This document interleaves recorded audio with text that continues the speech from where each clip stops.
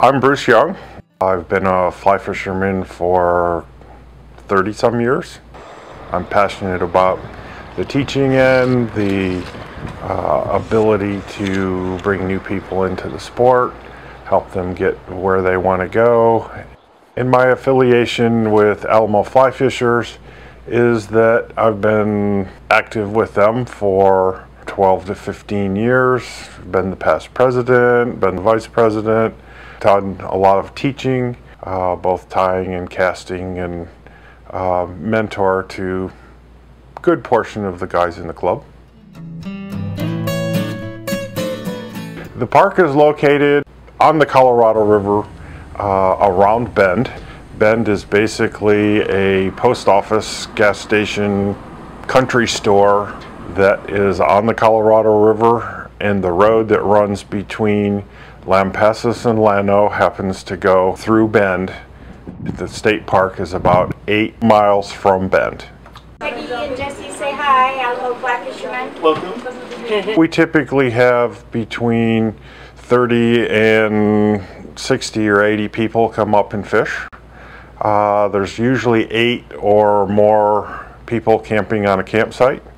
So there's oftentimes 8 to 10 campsites of campers, which means that we have half the campground. It is very much a family outing. It is very much welcome for beginners. It's one of those things where we make it very comfortable, whether you have gear or not. There's enough people that cook and enjoy being out camping. We've had children in strollers to children that are in their 90s.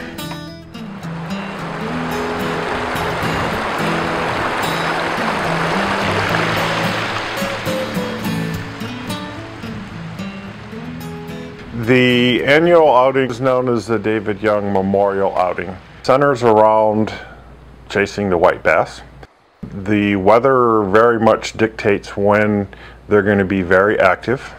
It typically falls when the bluebonnets are in bloom and the redbuds are in bloom.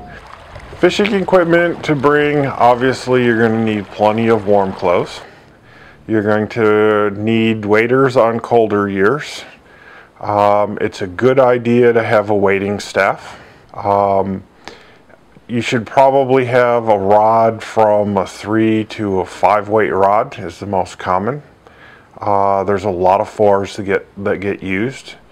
They're very comfortable to land the fish, but there are enough flex and enough fight out of the fish that it makes them very enjoyable to catch.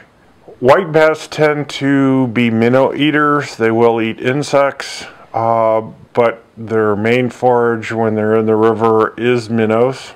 So most of the things that we're throwing are mimicking a minnow of some sort.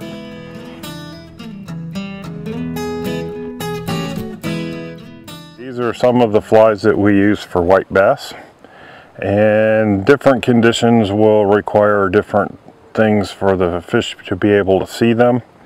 And usually when the water is clear, you're going to use something that actually has some color. And we can vary the sink rate by the eye. So the heavier the eye, the faster it's going to sink to the bottom. And we can fish a little bit deeper or in a little faster current and have it swing deep. As it gets dark, the old adage of a dark day, a dark lure certainly applies. But we have an added feature here at Bend that happens quite frequently when the spawn is on heavy. The fish as well as the humans stir the silt up, and we start to go to patterns that are much brighter and flashier so the fish can find them in the off-colored water. These are laughingly called naked ladies. These are going to be Clouser minnows, and these are going to be marabou minnows. When I approach the river looking for fish in the river, I'm going to look for holes that the fish can stop and get out of the current. They're typically a lake fish. They swim very well in the current, but they can't stay there for a long period of time. They are going to move into pockets to get out of the fast current. They're going to hug the bottom. They're going to be behind rocks. They're going to be in eddies where they can get out of the fast current. And oftentimes that's where I prefer to chase them.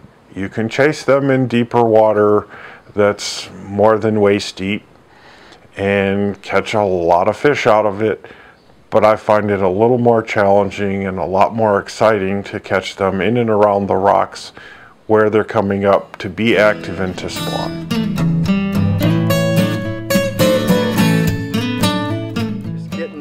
Ready for the evening party. On Saturday night we have a fish fry potluck.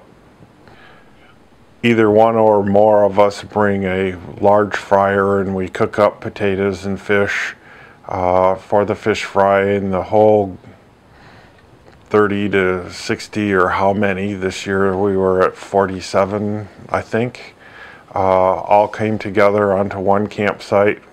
We borrow a couple of extra tables to bring in. Everybody brings a dish to pass. This spinach salad has strawberries and walnuts to go in there. And we fry up the fish, and with a little luck we can all eat at the same time. White bass is great. Do they taste different when they're caught with minnows? Yes, with flies they're much tastier. That's a good thing.